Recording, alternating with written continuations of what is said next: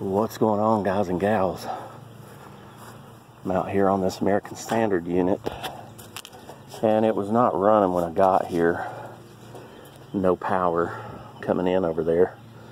Fuses and everything are okay, but the main breaker was tripped at the panel.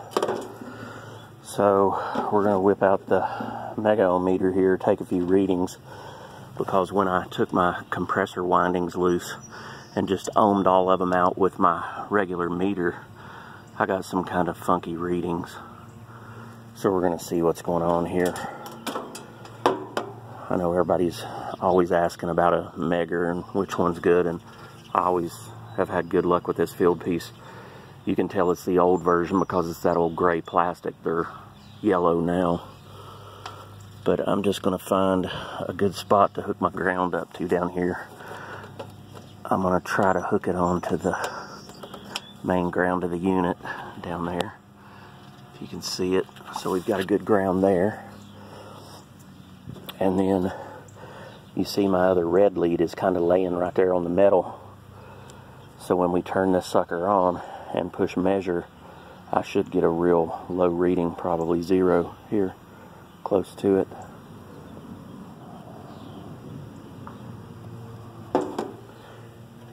It ain't touching quite enough. So there you see 0, because we're going straight from ground to the metal there.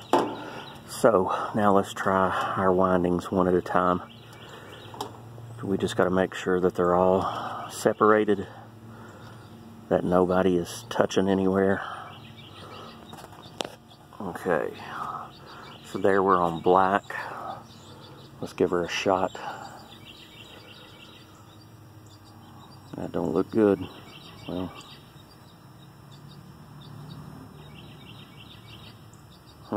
okay.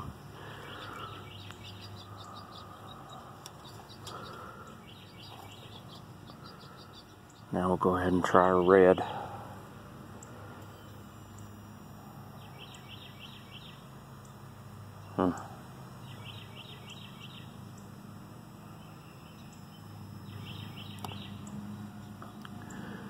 Now let's go ahead and hook on to the orange.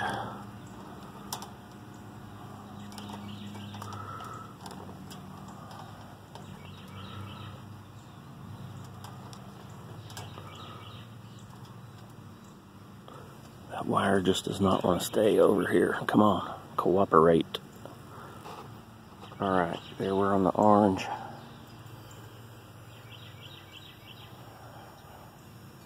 Same thing there. That's kind of weird how it jumps up to 90 and then back down.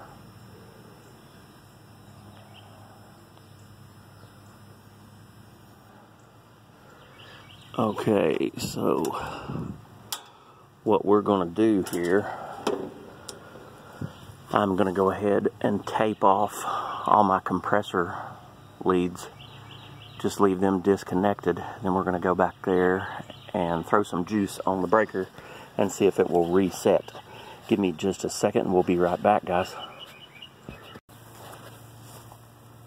Alright, so we just went ahead and taped our wires up there just to make sure nothing creeps down and touches while I'm in here at the panel box. We're going to go ahead and throw our fuses in. And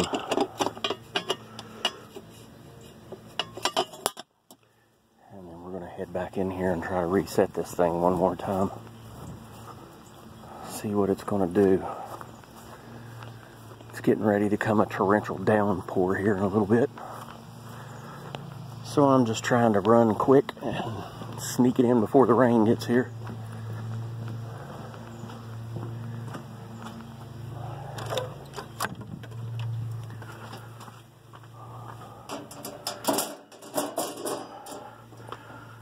Alright, so we're right here. Double pole 30. I've got it off right now.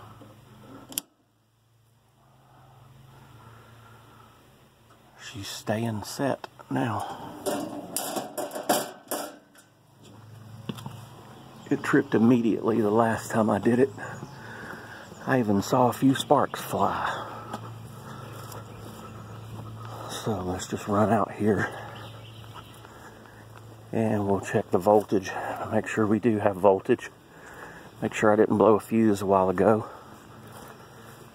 And if we got voltage coming in down here at the bottom of our contactor, then we know it's definitely the compressor that's causing us to trip. It didn't even try to start. It didn't make any kind of sound or anything. It just tripped immediately. And like I said, the ohms resistance, when I just used the regular meter from lead to lead, went common to run, common to start, and then run to start. I got some really wonky readings. Oh, there we go. That fan motor didn't sound too good. You can see the fabulous job somebody did putting that thing in. That was a little delayed starting up there.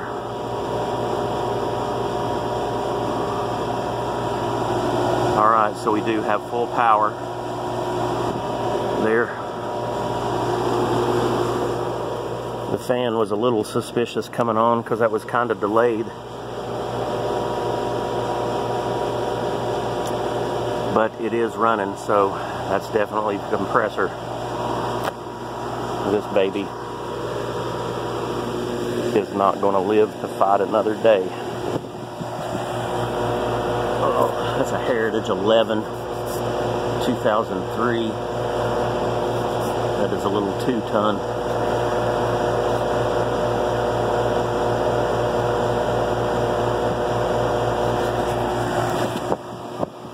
Well, the lady said it's been doing this for about a month. I don't know why they waited to call that long. I'd say she had some pretty high power bills this winter. I'd say the only heat she was getting was just electric heat. This has probably been this way for a while. The outdoor unit hasn't run in who knows how long.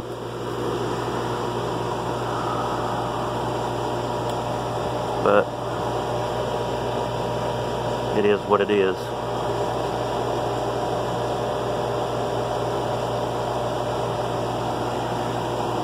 Alright, you guys, I'm going to call this one the compressor. I'm going to take the top off probably and dig down into the wires a little bit more, look at the terminals and everything, but I don't think that's going to be the issue.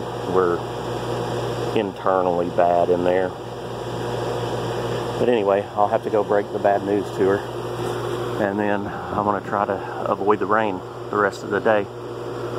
Alright, you guys. Thanks for watching. Like and subscribe, and I will catch you on the next one. See ya.